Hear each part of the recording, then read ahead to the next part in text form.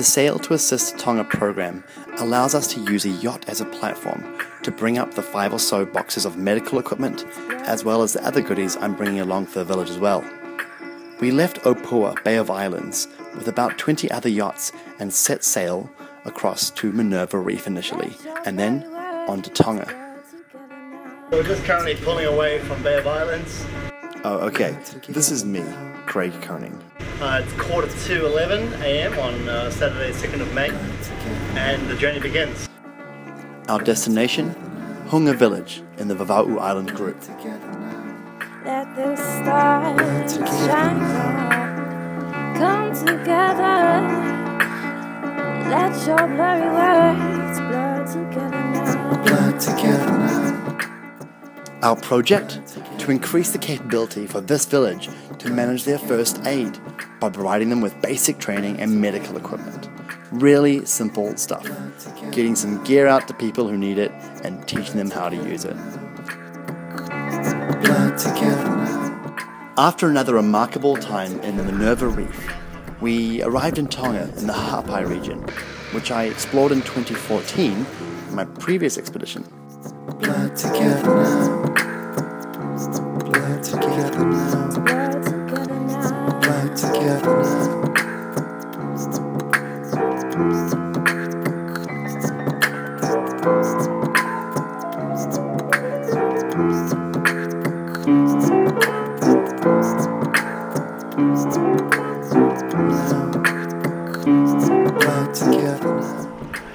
Here we are in Hawhaewa, an island in the Hapai group in Tonga.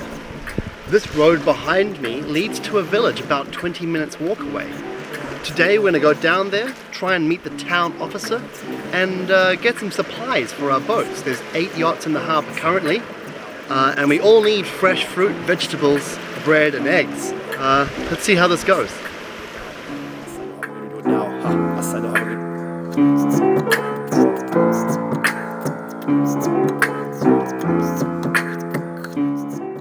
Well, this is Lupe, and we're in Hawhaewa Island, in Hapai, Tonga. Is that right? Yeah. And Lupe is the community health nurse? Public health nurse. Let your blurry words blur together now. How many patients do you get in a week coming through here? In a week, 30 patients. Oh, wow. Yeah. That's a lot. Here in Hawhaewa, we don't have anything what the main island have. I think Hunga, it's like Hawhaewa. We have to go to the main island. It's really hard. So we just have to use whatever we have. It's good that your community has Lupe, you know, but Hunga hasn't got anybody there like that. Thank you. You're welcome. Yeah. It was really insightful actually, getting to see them in a really open way, discussing the Tongan medicine and its influences here. And of course then getting invited back to their lovely home to have tea and score all this wonderful fruit, chilies, breadfruit and other things. Let your blurry words blur together now. Blur together now.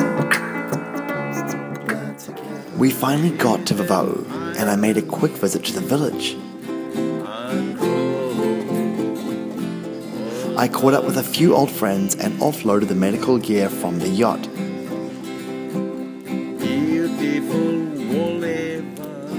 Soon it was time for me to get off Take 2, the catamaran I was helping sail.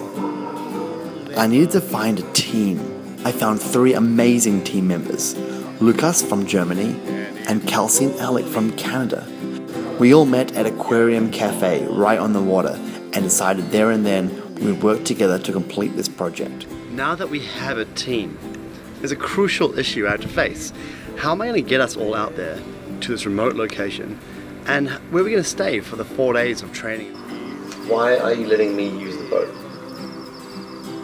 Because I trust you. You approached me in the right way. I knew you from last year when you sailed here on your own boat, Piketty Witch. That's why how it's easier for me to hand you the boat. Yeah. Meet Sea Runner. Sea Runner is a 37-foot trimaran. and she will be our platform for the next 11 or 12 days as we head out to Tonga with our team and conduct our training.